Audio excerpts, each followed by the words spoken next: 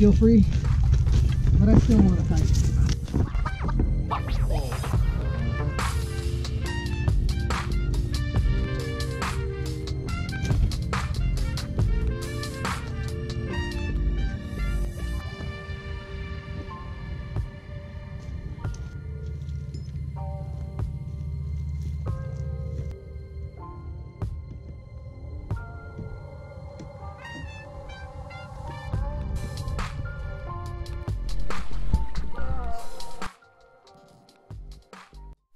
So as you guys probably already know in the title, we're going to do some crappie fishing. I'll show you what I'm using here. It's a Field and Stream Tech Light. They're pretty sensitive. Let's see, 5.6 ultralight paired with a little Abu Garcia. And then I've got a 6-pound Berkeley Nanofill to a 4-pound Seagar fluorocarbon leader. And so what we're going to do, guys, we're going to rig up a, hope you guys can see this, I'm going to rig up a bobber stop for crappie. Another little tip here, guys, I check all my hooks. I can't tell you how many more fish you guys will catch if you just take a minute and sharpen your hooks.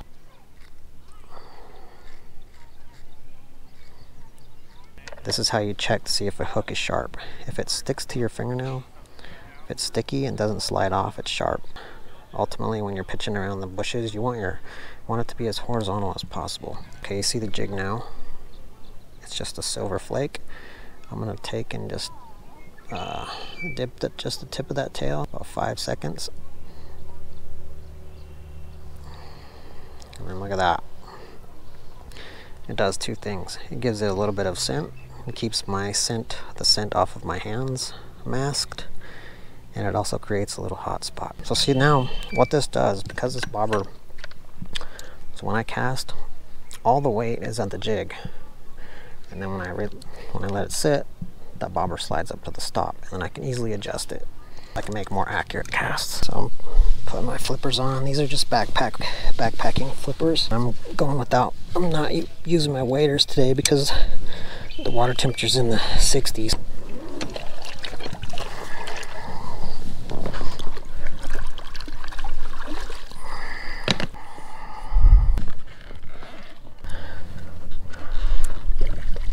Let's cover the water here and roll backwards. Jet boat. It's cruising. There's nothing like going fast on the water. It's so much fun.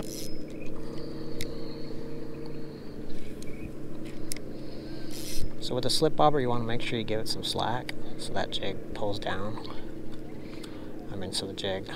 Oh, wow, look at that, guys. First cast. It's not a slouch, but man, that one makes a good musky bait.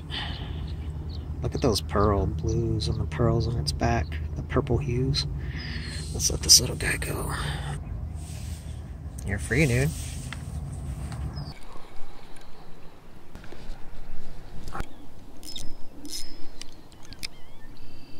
These fish are pretty aggressive.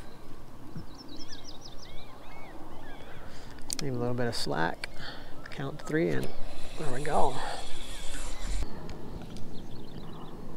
You can see why a bass would like silver and green pumpkin and pearl. All the colors. One thing I've really come to like, guys, is this. So simple to carry. Oh, I got off. Alright, I'm gonna kick over to this.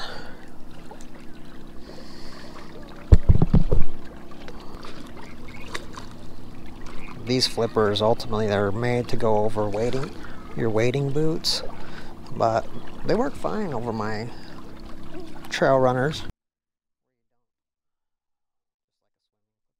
Hey guys, yeah, let's get back up in here. This is gold. I know, there's one catch. These look so far, it looks like I'm catching the males that are out here cruising. There we go.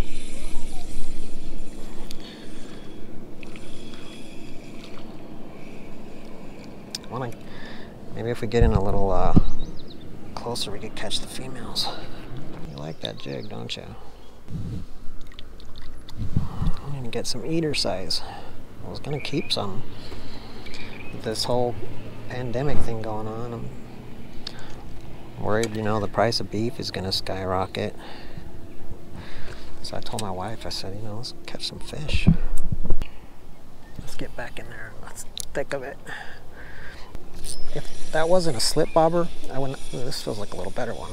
I wouldn't have been able to make that cast. My jig would have flopped over and got hooked. Catching a lot of these little males. Still so much fun.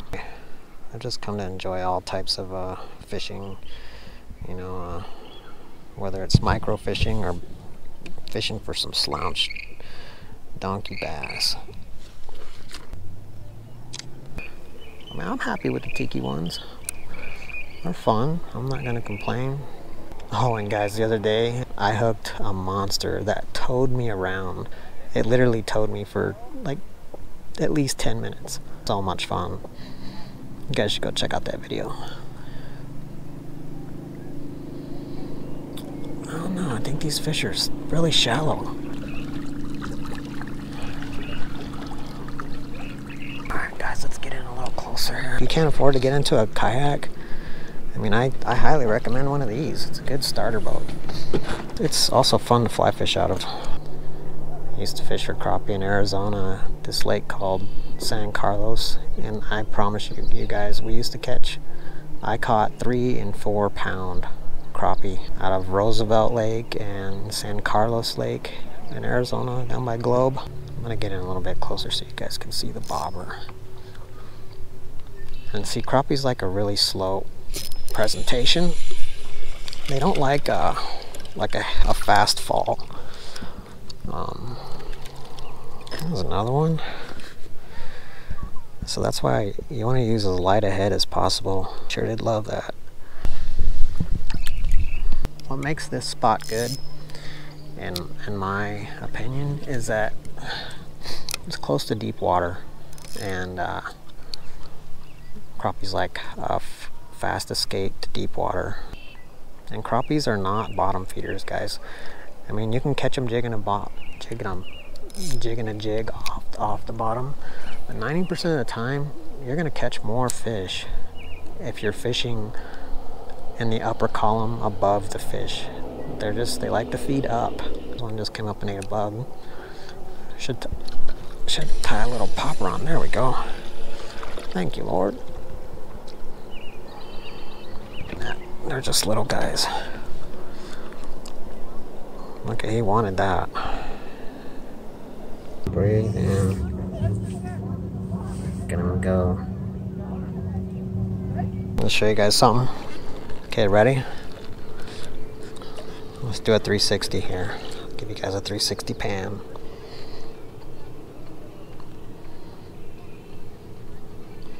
Some big pelicans back there. There's my wife over there in the red kayak. And we're gonna go to the best part. Get ready for it, guys. Get ready for it. The best part's coming. Look at those mountains. Oh, and a fish jumps at the same time. I tell you, man, this place is pretty. Utah, guys. Utah. If you don't get a bite by the time that jig falls, then I'll give it one little hop. Let it fall again. Alright, so I'll try something, go a little bit deeper.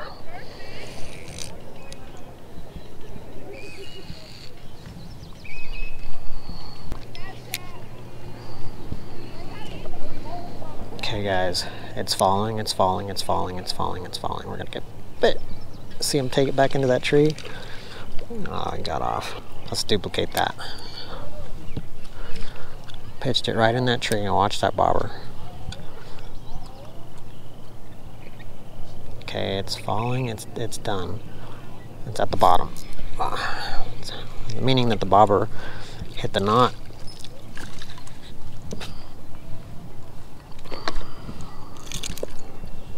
Whoa, dude. He's hiding out of my kayak here. I mean, not my kayak, but it's like, dude, you don't want to live there, man. Oh, he's been caught before. Look at that.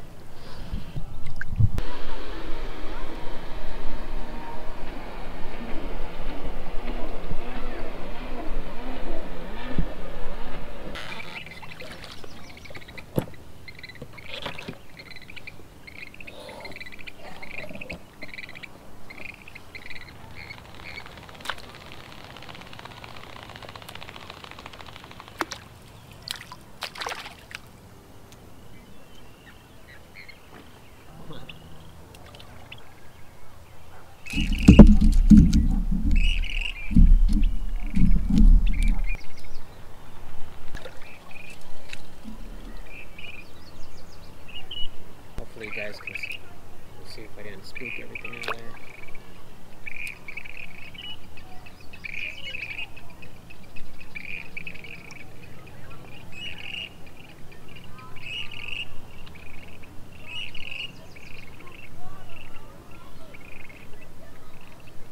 Might have spooked them.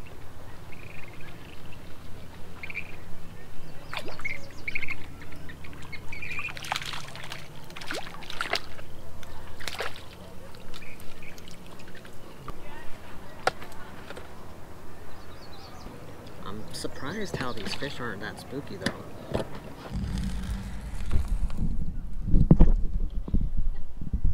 We'll see if we can catch a couple more guys, and the sun's going down.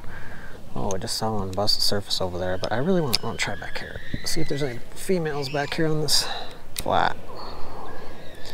I mean, there's just got to be a zillion crappies in here, guys. So much fun. You gotta shake. Sometimes you got to shake that line when you're using a really light line to get the to get it to slip through.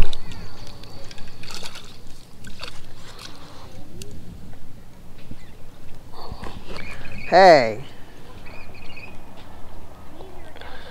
Right on cue. Here comes the wife. She's in her kayak. Let's release this fish and help my wife. So my wife has been catching crappie too, and she just caught a, what is it? It's a bullhead. That's cool, babe. Good job. Yeah, I don't know how to get that one off, so I caught perch too. That's a nice bullhead. It's fun, huh? Yeah. So you just want me to help you get this guy off? Could you get him? I don't know what to do. I tried to get him off with my pliers, and So you want to chomp down on my finger. show you guys how to hold a catfish. The way I hold them is I put my hands behind their back, these two dorsal fins. Everybody's so worried about these things being stingers, and they will sting you. Look at this bullhead my wife caught on a crappie jig. But yeah, I put on the small ones like that, just put your two fingers behind the two bottom fins, and then hold their bottom jaw open. I mean, you can't do this on a big cat because they'll eat you. Yeah, you can see he spun around. Oh, thank you. Do you want to get a picture of you with them? No, it's okay. Not with him. A lot of small males.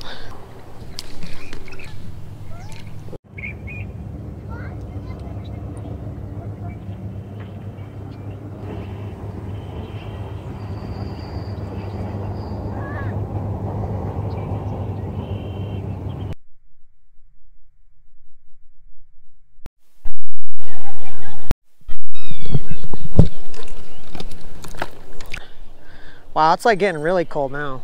Look at my wife. Comes and snakes me.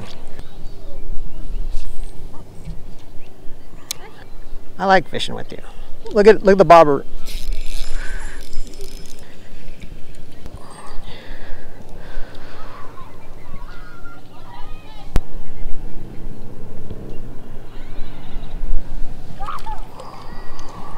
Okay guys, I'm getting really cold.